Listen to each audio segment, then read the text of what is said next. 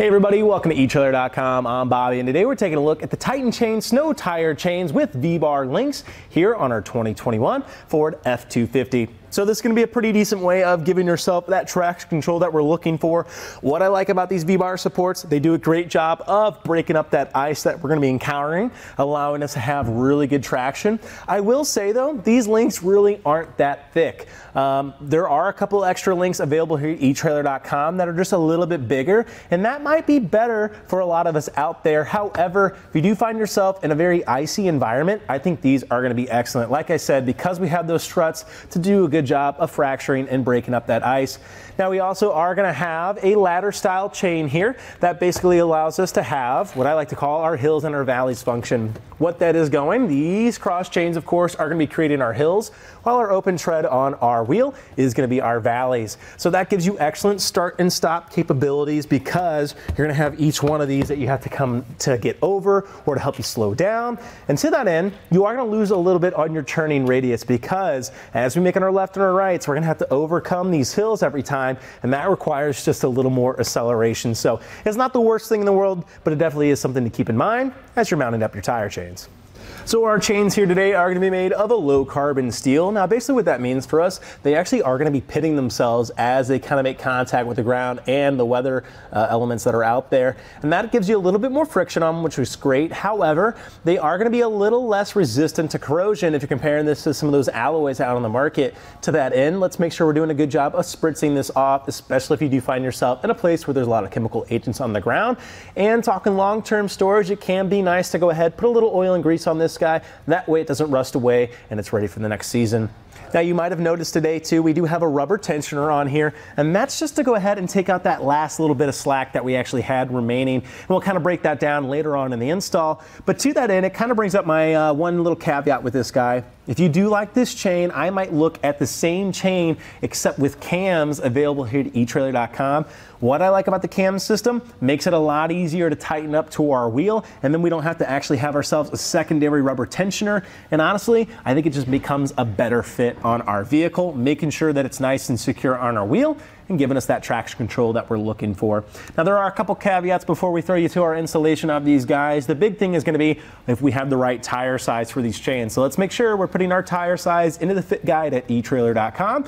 That way we get the right fit for us at home. And the other thing is, where do we actually place these on our vehicle? Well, today we have it in the rear here, just because I know a lot of us like to load up some sandbags, start gaining that traction that we're looking for here in the back, and this can be an excellent way to do so. However, you do have a lot of weight in the cab and the engine area, so those front wheels definitely going to have the traction that we're looking for. So if you want to go ahead and be really safe, 2 sets of chain is excellent. That way you have some on the front and on the rear, and we get there safely. But we'll leave that up to you guys. Let's go ahead and see how we can actually get these installed.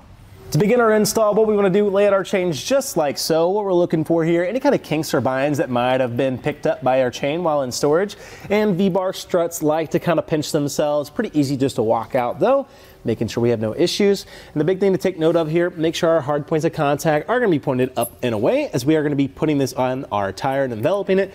And we don't want those little guys poking into our tire, performing any kind of damage. And now we simply need to bring ourselves to the middle of our chain. I like to kind of pick it up and then take my elbows in as well to the other side and kind of wing it out. Why I do that, makes it a little easier to mount on here without interacting with our rim. And then we can begin to set it on our tire. As I do so, I'm making sure that my cross chains are as horizontal as I can get them, and just double checking my bottom connections here, making sure they are finding themselves where I want them to be. I think I can actually get a little bit of shifting going over towards my left side here, or towards the rear of my vehicle. And again, just double checking all these horizontal connections, making sure they're going across as evenly as we can. Double checking that our V-bars are actually appropriately set up and not poking into it. Now we just need to bring ourselves to the other side of our wheel to make our first connection. We're going to have this extra chains on the end here and an extra or hook on the other side, and we simply need to slot that in. Now I'm going to take it to about the 3rd chain from the end here today. Later on, once we've confirmed the fit of our chain, we want to come back and remove any extra linkage we have on here. Now we may come back and either lengthen this or shorten it. That's why we're going to go ahead and leave it for now. Now we can make our last connection here on our tire chain. I'm going to take it to the 2nd chain to try to make this work. And one thing that can be helpful slotting down that extra chain. That way it's more towards the bottom and doesn't interact with your lever as much. Then we simply want to try to get that down there, pulling our lever at the same time. And then we can put pressure with our hand, taking our extra link, pushing that down, and holding it in position, just like so. So that's done a pretty good job of taking a little bit of that slack out. Now I'm still seeing not too much movement here. Honestly, as things are considered, it's probably a pretty decent fit, but I am gonna grab myself a rubber tensioner just to make sure we're taking out that last little bit of slack and pulling it all towards the center of our wheel.